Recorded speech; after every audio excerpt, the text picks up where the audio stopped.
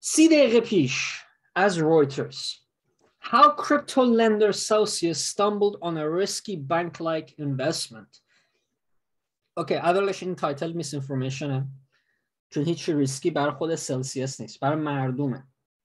اوکی، سو obviously من میدونم که من خودم هم سلسیوس استفاده کردم سال 2020 و سال 2021. حتی یه وام $100,000 ازشون هم گرفتم که بهشون پس قبل اینکه مارکت بریزه من همه اینا رو پسشون دادم، حالا با سود، هیچ مالیات هم ندادم، هیچ چیز هم ندادم، همه چیز اوکی. حالا برای خودم شخصا اوکی.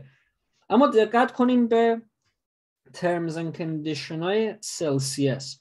به این موقع توی صرافی شما ثبت نام میکنین، بعد دقت کنین که چی نوشته. مثل سلسیوس که اولین چیزی که داره مینویسه number 1 جلوی چشمت که داری ساین اپ میکنی نوشته که پولاتو واریز کنی به صرافی ما، پولای شما دیگه نیست. You gave up your rights. نمیدونم به ایرانی چی میگن gave up your rights، اما هیچ رایتسی نداری. تو به میگی پول منه، نه غلط میکنی، پول تو اینو امضا کردی، تو این تیک باکس رو تیک کردی، گفتی، خودت گفتی که پول تو دیگه نیست. اوکی، سو برای سلسیوس اگر لیکویدیت بشه، الان لیکویدیشنش رو آورد به $14,000. حالا این صرافی داره سعی میکنه که لیکویدیت نشه تو مارکت، چون اگر لیکویدیت بشه چقدر بیت کوین داره، چقدر پول داره؟ $11.5 billion داره. $11.5 billion پول مردم، نه از پول خودشون، پول مردم. 11.5 billion و کپیتال بی. همه این پولا رو میتونه از دست بده، پول مردمه. حالا هیچ کاری هم نمیتونه بکنی. امروز بیت کوین اومده بود بیرون اعلام کرد، همین الان تو توییترش 45 دقیقه پیش گفته من دارم سو میکنم الکس میشنشکیو. بابا الکس میشنشکی از فرانسه فرار کرد دیشب به اسرائیل، رفته تو اسرائیل. کی میخواد بکشش تو اسرائیل؟ میگه خدای شکر آدم ما برگشت پیش ما. اوکی، الان امترین جا برای این آدم تو اسرائیله. اوکی، هیچ کاری هم نمیتونی باش بکنی. حالا داره سعی میکنه که نکشیش، داره سعی میکنه که لیکویدیت نشه. درسته همه ویدرو رو بند کرده، همشون حسابات نگاه کنی، هیچ کاری باش نکنی. چون اگه دارین موضوع باشین دیگه، دست رو هم موضوع باشین. امیدوارم خیلیاتون مثل بیت کوین نباشین که $1,000,000 گذاشتین تو این صرافی. این کار احمقانه است. اما دقت کنین به صرافی که پولاتون هست. اگه بایننس هستین اوکی، اگه FTX هستین اوکی، اما صرافی ها مثل کوین بیس حتی کریپتو.com یه ذره مشکل داره، چون من میتونه برشکست بشه، پولاتون ور داره. اما دیگه دقت کنین که من خودم شخصا تو کریپتو.com یه ذره پول دارم، من فکر کنم تو این چند روزه بعد درش بیارم، همه رو بکشونم توی FTX، حداقل پول منو برمیگردونم. اما دقت کنین دیگه با صرافی که هستین. اگه توی صرافی هستی که انگلیسی نیست، امریکایی نباشه و یه صرافی قلابی ایرانی، نمیدونم ایرانی‌ها چی استفاده میکنن، کوین اسپات، کوین اکس، حتی اونم هیچ کدوم پولات برای تو نیست، همه رو ازت میکشن فرار میکنن، هیچ کاری هم نمیتونی بکنی. تو مواظب باش. terms and condition خیلی مهمه honestly. اگه دل از جونت داره میاد بیرون از دهنت، همین الان برو ویدرا کن تو تراست والت یا توی والتی که 24 کلمه یا 12 کلمه دست خودت باشه. بهترین کاره. بی خیال باش با این 8% APY. برای الانش بی خیال باش. حالا میتونی برگردونی، مارکت داره میکشه بالا، میتونی دوباره خودت استیک کنی، یا تو خود شبکه این کویناتون چند تاشون استیک دارن، میتونی بخون اونا بکنی. سعی کنی که اگه دارین پولاتون توی این صرافیه که میتونن فرد پولاتون رو وردارن، با قانونی دوزی نیست، با قانون دارن میرن جلو، موضوع باشین دیگه. So make sure to take out your money, not your keys, not your wallet. این مدت‌هایی مثل الان پولاتو ور میدارن. خبر دوم، خبر میاد از همین الان فکر کنم این 10 صبح انگلیس بود، اما مهمه. Bill Gates says cryptocurrencies and NFTs are 100% based on greater fool theory. Greater fool theory یعنی اینکه من به یک قیمتی میخرم که اگر تو اینم از من بخری.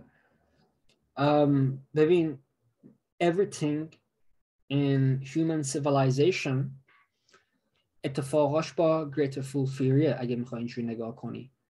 یا من یه چیزی میخرم برای $1000، بعد از اون میبینم که تولیدش کم شده یا مردم کم ازش دارن و یه کسی به من میگه من ازت $2000 میخرم. خونه اینجوریه، سرمایه استوک مارکت اینجوریه، خیلی چیزا اینجوریه، خیلی چیزا. درسته شاید به غذاهاتون نرسیده، اما بذار گشنگی هم بیاد، بذار مردم از گشنگی بمیرن که بگم من آب ندارم، شیر ندارم، چون تولید شیر کم شده، قول میدن همون شیر 1 پوندی که خریدی 5 پوند ازت میخره. همه چیز با great fool theory. حالا این یه چیز عجیب غریبه که خودشون ساختن. همش اینو میگن که هیچ کس سرمایه نکنه. دا تقریبا میگن سرمایه نکن هیچ وقت، همیشه توی فیات مانی بمون. اما جالبیش میاد از بیل گیتس، کسی که میفهمه استوک مارکت و کریپتو مارکت چجوریه، خود شخصا داره این صحبت ها رو میکنه. کسی اینجا ایکس باکس داره؟ ایکس باکس نوشته میتونه بیت کوین قبول کنه. ایکس باکس با مایکروسافته. مایکروسافت is owned by Bill Gates. مایکروسافت همین 6 ماه پیش گفته بود که من NFT بازی میخوام بسازم، متاورس دارم بازی میکنم، برای کریپتو بازی میکنم. خودش داره میکنه. اما به شما یه چیز دیگه میگه great fool theory. پس برای چی داری تولید میکنی؟ برای چی اصلا قبولش میکنی تو ایکس باکس؟ اصلا برای چی میخوای بسازی بازیاشو؟ اصلا برای چی نگاش میکنی؟ یه صحبتی داره میگه، یه صحبتی که داره انجام میده. امروز حتی براین آرمسترونگ، همون بیت بوی تو CNBC، امروز داد بیدار، اصلا آبروش رفت تو CNBC. همه داشتن تو توئیتر، آدمایی که نمیشناسن آدمای کریپتو رو میگن این کیه این بی سواد که به همه فوش میده، به همه بیلیونرها فوش میده. باید فوش بده، چون اگه یه بیلیونر هست شرکتش داره یه کاری دیگه میکنه و خودش داره یه چیز دیگه میگه، داره مردم رو گول میزنه. اوکی؟ گوگنهایم راست میگه. گوگنهایم همین پارسال میگفت بیت کوین میشه $600,000، تو مدتی که 63 شده همه رو خودش فروخت.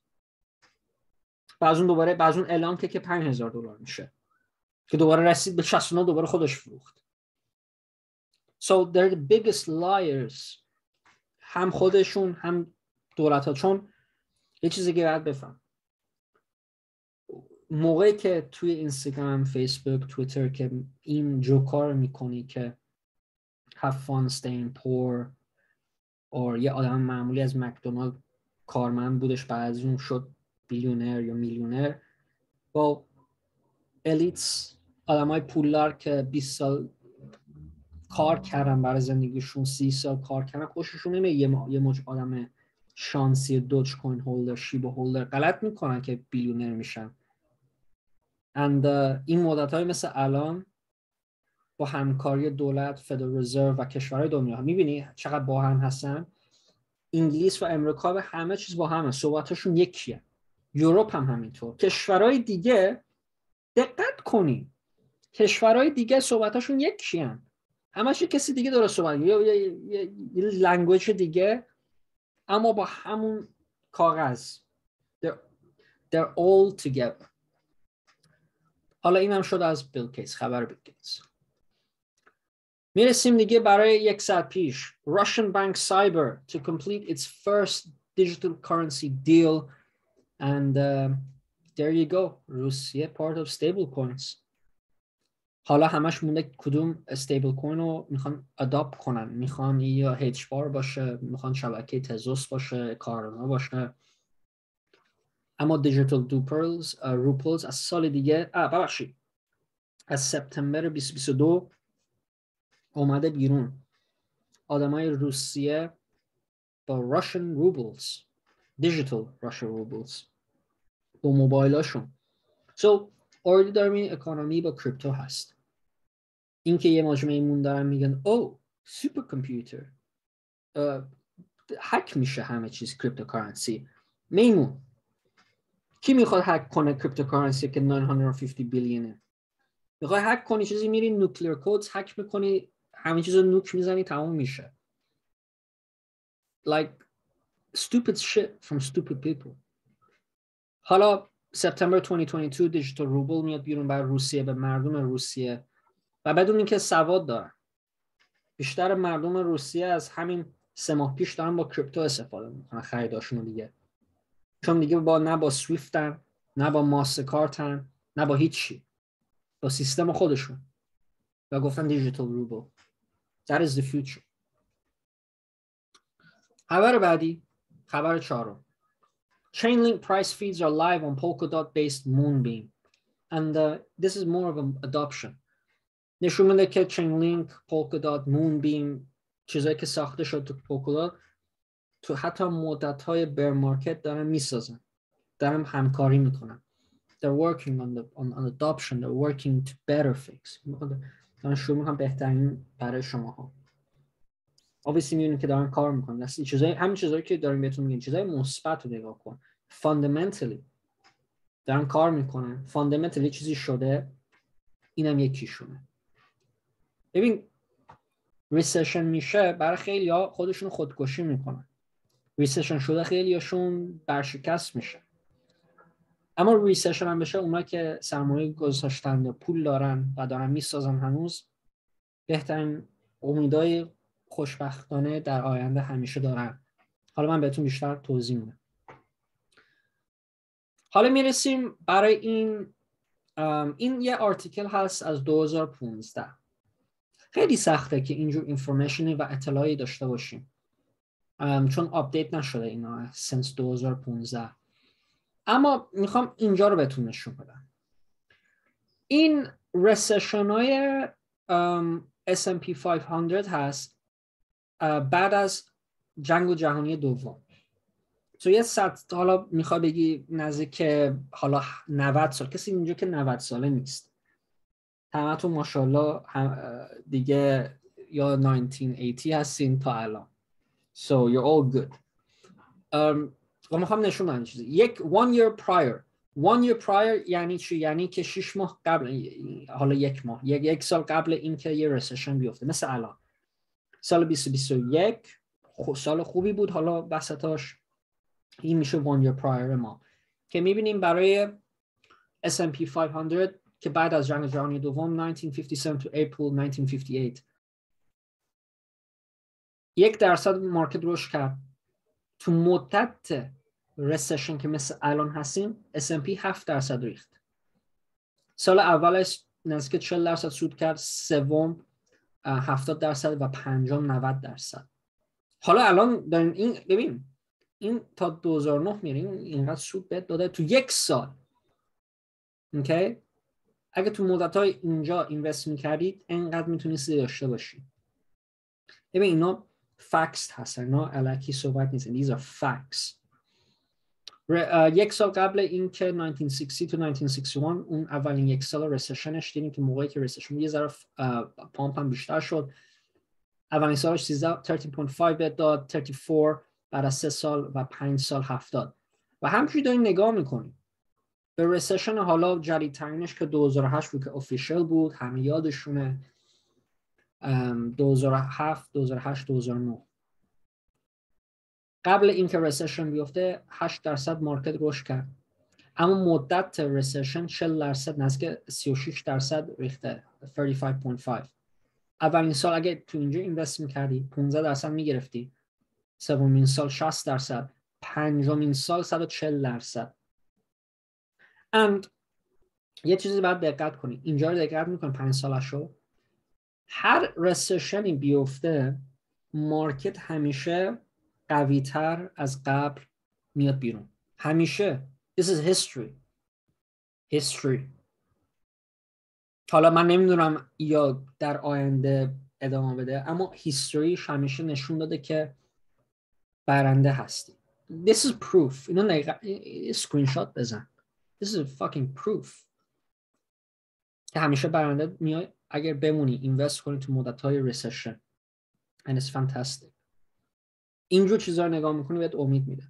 obviously خیلیاتون هستین میگن fucking no 1 سال.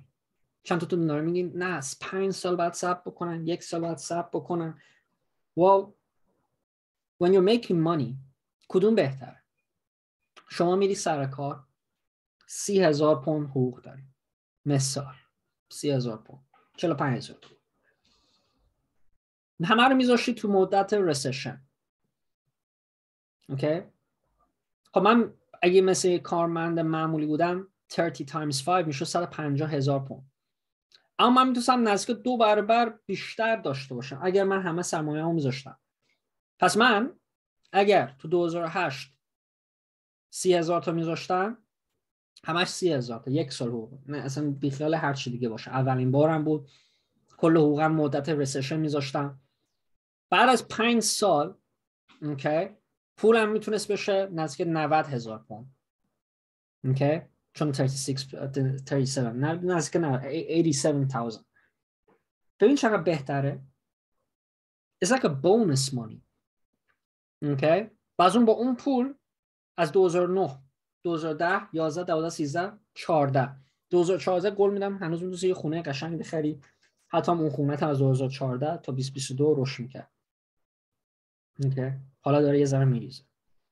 So it's better to invest the money. هر چی باشه it's always better. It's always been better to invest your money. چون میدونیم که اگه نکنیم داریم نگاه میکنیم دیگه مردم دارن از جون همدیگر رو میکنن که یه برن بنزین پر کنن چون مجبورن برن سر کار. بابا اگه نری سر کار بیشتر پول تو جیبته. نه فکر نمی کنی؟ So obviously همیشه دیدیم که برندهای مارکت آدمایی که میذارن پولاشون رو توی ریسشن و توی این مدت‌ها که میره بالا خیلی بیشتر سود میکنن. obviously الان دارن نگاه میکنن به این چارت 2009 شونو. الان این رقم 1000%. اگر از سال 2009 تا 2021 نگاه میکنی 1000%. بالای 1000%. بالای 1000% سود کردن. So $30,000 هم fucking now you could be a fucking millionaire. Okay هیچ شم نیست. The only thing that you're giving is time. اما time تو well spend بکنی میتونی به نزدیکای middle ageت بهترین مدت‌های زندگی داشته باشی. میتونی buy a fucking yacht. میدونی همش 0.1% دنیا میتونن یات به اسمشون بخرن. So you could be one of those. به اینستاگرام زیاد نگاه نکنین که همه دارن یه رنتال میکنن. هر میمونی میتونه رنتال کنه 100 پونده ساعتی. اما اینکه داشته باشی به اسم خودت بهترین میشه. نه you can proudly say it's fucking mine. So این شد برای recessions. میرسیم دیگه برای stagflation definition. So obviously inflation داریم و stagflation داریم. اما افتضاحی که اگر با هم باشن چون stagflation occur میکنه که when یه supply که داره شیپ میشه مثلا بگیم بذار من یه چیز ساده پیدا کنم تو مغزم. لامبورگینی. من میرم تو لامبورگینی استور برند نیو میخوام یه لامبورگینی بخرم 300,000 پوند. اوردرمو دادم. بعد من بهش میگم ماشینم کو. یارو الان داره به من جلوی چشمم داره میگه عزیزم 1.5 سال طول میکشه که اینو برات تولید بکنی. برای چی 1.5 سال طول میکشه؟ well stagflation, material cost, shipments، چیزایی که نداریم بعد با زور بگیریمشون. اوکی و اینم داره الان داره اتفاق میفته چون با جنگ روسیه و اوکراین و چین با تایوان هم فکر کنم با تایوان این کاز میکنه stagflation و این supply shipment containers ها یه ذره دیلی میشن. اوکی یا کمتر بهت میدن دیلی میشن یا جنگ میزنه بمب میزننش یا کسی میدزده این سومالیان پایرتس ها میگیرن تو دریای هر جوری که داره میاد یه چیزی اتفاقی براش میشه. and this is bad. چون چی میشه اگر این ادامه بده با inflation؟ well یه چیزی داره مثل a death spiral. okay stagflation inflation stagflation inflation. جنگ باید تموم بشه که همش اینفلیشن باشه. اوکی و روتس های ایمپورت همون باید با هم باشه و اینم که کشورها میگن ما این کشور رو بستیم قفلش کردیم مثل روسیه اوکی که همه قطعش کردن با خودت هم قطع کردی and that causes stagflation. غیر از اون stagflation که بعد به قیمت های مغازت بزنی تورم هم باید نگاه کنی. so it's 2x 3x 4x بیشتر باید بدی بیشتر که باید بدی. حالا چیز خوبی استگفلیشن یه راه حلی هست یه راه حلی خیلی ساده هست. راه حلش تو اون چیزی که لازم داری make more of it make more کارمند بگیر and make more. that is the only way که میتونی. یا اگه make more نمیخوای بکنی مردم کمتر لازم دارن از اون. okay this is the only way که میخوای استگفلیشن رو تمام کنی. یا ازش بیشتر تولید کن یا مردم عادی ازش کمتر لازم دارن. حالا ما میتونیم چجوری این اتفاق میتونه بشه اگه مردم هنوز استفاده دارن؟ اگر قیمت بره تا یه نتیجه مثال میزنیم بنزین حتی تو سال 1975 اینجا داریم مشکل با بنزین بود با اویل and ببین بنزین پترول دیزل باید یک قیمتی برسه که مردم نمیتونن که خرج کنن. بعدش به اون مدت استگفلیشنش میبنده و همش اینفلیشن دیگه میمونه اما قیمته هیچ وقت بر نمیگرده. بعد به یه قیمتی برسه که هیچ کس نباید افورد کنه پترول. حالا lower class poor people 80% of the world is poor brokies jobless. so باید صبر بکنیم تا اونا نمیتونن دیگه پول بنزینشون رو بدن. تا الان دارن میدن پس این استگفلیشن ادامه میده. so باید صبر بکنیم. we have to keep waiting. it's a waiting game. همش میتونم اینجوری بیشتر چیزا با ویتینگه چون حالا یه اتفاقی میشه که باید مردم مشغول میشن ویت میکنن اما ویت میکنن میرن که بیشتر میخورن بیشتر هضم میکنن بیشتر ویست میکنن فکر میکنم اینجوری بهتره با ویتینگشون چون deprived شدن depressed شدن میخوان یه کاری بکنن اما همه اینا دارن افکت میکنن همه چیزو. حالا میرسیم دیگه برای 24 hour امروز برای کریپتوکارنسی که میبینیم که 9.48 بیلیون زیر 1 تریلیون هستیم. واو that's crazy man. زیر 1 تریلیون خیلی وقته که اینو ندیم. حالا به وقت الان میبینیم که ارزهایی که حالا تو این 24 ساعت بالا که نیستن 13% بات اتم 2% چین 1 و تمام دلار. ارزهایی که ضرر 14% دیفای چین نکسو 12% ویوز 11 ایپ 10 پنکیک 10 ایتریوم 10 میکر 10 گراف 10 خیلیشون 10 and it keeps going down.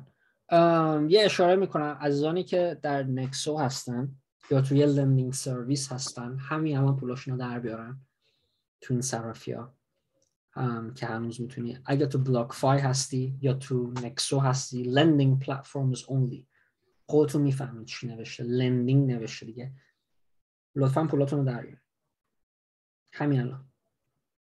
اوکی اینو از الان دارم بهتون میگم just take out your money بذار تو والت خودت تو بی خیال این سود 8% برای کوتاه مدت ول کن بذار مارکت استیبلایز بشه. اگه دارین لطفا درش بیارین همین الان زودی زود. حالا به وقت الان هم که داریم نگاه میکنیم مارکت رو 55,000 بیت کوین فروش شده اما در کلی 15 روز ما نزدیک 20,000 تا خرید شده. so تو این چندین روز که دیدیم نزدیک 80,000 تا خریدن از امروز 50,000 تا فروختن همش 20,000 تا بالا.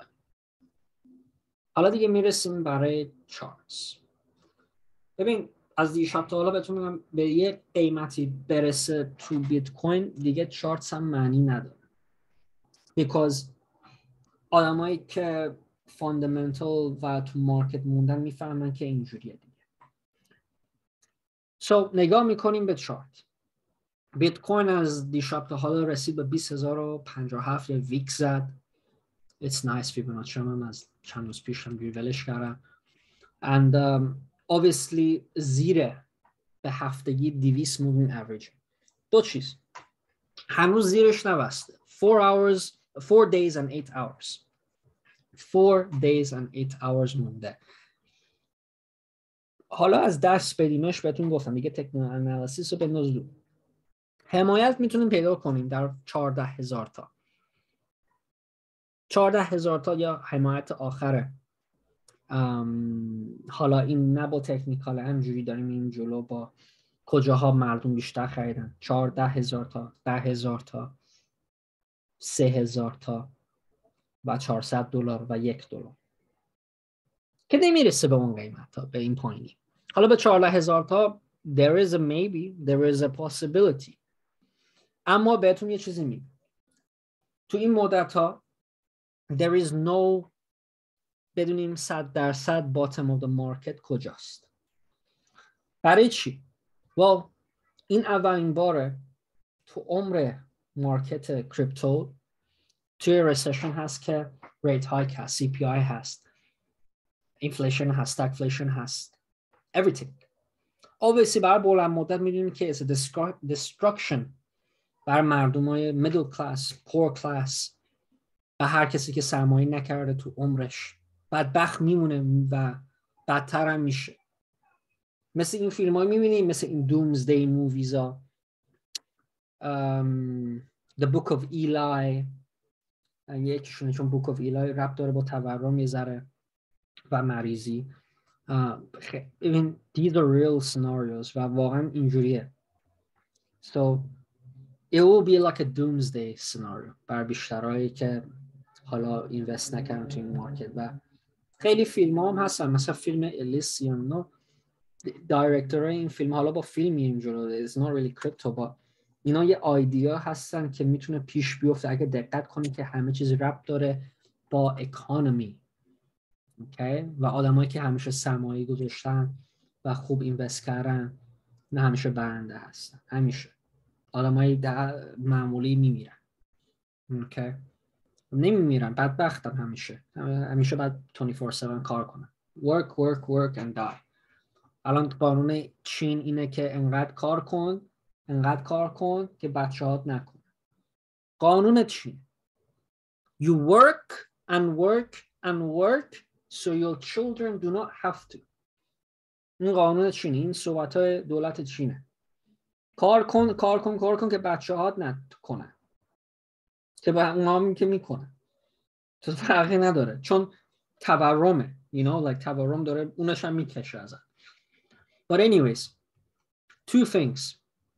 امروز صحبت فدرال رزرو 1 ساعت دیگه است، یا نیم ساعت دیگه است یا 1 ساعت دیگه است. تو کنم نیم ساعت بگیم 1 ساعته. الان من لینکشو گذاشتم در کریپتو نیوز، بچه‌ها میتونن تو یوتیوب اینو لایو ببینن در یوتیوب. صحبت‌های فدرال رزرو 3 چیز میتونه پیش بیفته. 3 چیز از فدرال رزرو امروز: a 50 basis hike point, a 75 basis hike point or a 100 basis hike point. این 3 تا میتونه پیش بیفته، یکیشون رو باید انتخاب کنه. حالا اگر بگی 100 تا هایک پوینت، احتمالاً مارکت از همینجا بیشتر میریزه. نمبر 2 بگه 75 ریت هایک پوینت، مارکت همینجا گیر میکنه برای 1 سال، 10 ماه، ببخشید 10 هفته، 12 هفته، 13 هفته، 14 هفته، به هفتگی همینجا گیر میکنه. اما بگه 50 هایک پوینتس، مارکت رلی میکنه، چون مارکت از الان ریخته، چون به نتیجه اینه که شاید بگه 100 تا هایک پوینتس. اما به 50 امروز اعلام کنه میبینی که مارکت میتونه زودی ریورسال بزنه به نقطه 26000 تا، اما دوباره برمیگرده به پایین. حالا یه باونس دیگه، کسی باید خروج کنه خروج میکنه. تو این یک ساعته مهمترین چیزه. حالا there is no technicals میخواد اینجا به چی بگه میمون. there is no money flow, there is nothing, no technicals, no nothing, money flow stagnant. حالا یه ذره تیک زده. RSI over RSI هیچ معنی نمیده اگه money flow نشه. همش داریم میبینیم آنچین 50,000 تا فروخته به وقت الان. We are at the mercy برای اولین بار by the Federal Reserve. و همه چیز، ببین چیزی که نمیفهمن و باید بفهمن که مدت‌های recession everything is correlated together. چند تا آدم ها میان بیرون میگن S&P و بیت کوین همیشه با هم بوده. نه میمون مدت‌های recession همه چیز correlated together. مثل که تو PhDش زیاد درس نخونده. اوکی؟ الکی میگم. When things are heated همه چیز یک با یکه. طلا هم ریخته. خونه ها رو الان دارین نگاه میکنین این اینترست یراشونو 6.6%. مارکت میخواد خونه ها رو بریزونه. چجوری میتونه؟ کسی که خونه وام 3 میلیون دلاری گرفته خونش الان ارزشش 2 میلیونه، اما بانک داره میگه اگر این 3 میلیون رو تو این 10 سال الان به من ندی، یارو الان میگه نه خونم اندازه 2 میلیون نه، اما بانک گفته تو به من امضا کردی که 3 میلیون قیمتش، 1 میلیونش رو اخ کن بیرون یا خونه رو ازت میگیریم. خونه ها هم دارن اینجوری میکنن. قول میدم recession اگر داری اینجا اینوست میکنی there is no bottom. The bottom could be anywhere. میتونه همینجا باشه، میتونه 14,000 تا باشه، میتونه 10,000 تا باشه. But please invest. هیستوری رو دیدیم. Okay. And we know که تو این 5 ساله قیمت ها الان 5 سال دیگه اینجوری نیستن. اولد کویناتون رو دقت کنید با پورتفولیوتون که چی چیزا دارید. بهتون اوردی گفتم. گیمینگ توکنز به وقت الان مناسب نیست.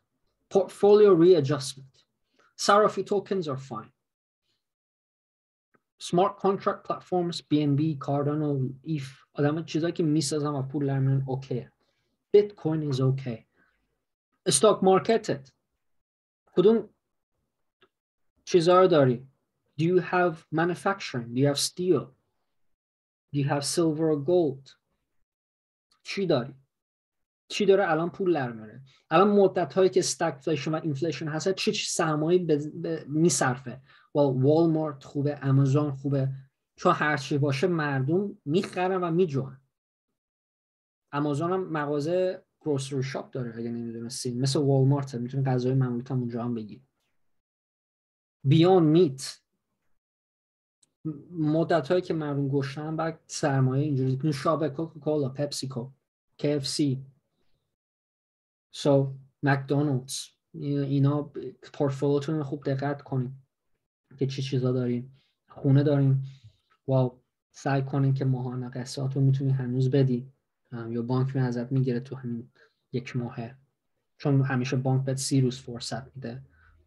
سو سعی کنین که قسطات رو میدی، حتی اگه خونت بی ارزشه بعد هنوز بدی یا ازت میگیره دیپازیت هم فونید تو خدافظ بای بای. سو مواظب باشین. check your portfolio and اینم شد از من. ما میرسیم دیگه برای صحبت‌های آقای حمید، میلاد و بهاءالله. مرسی ازتون در زوم بخشم که رکورد شد.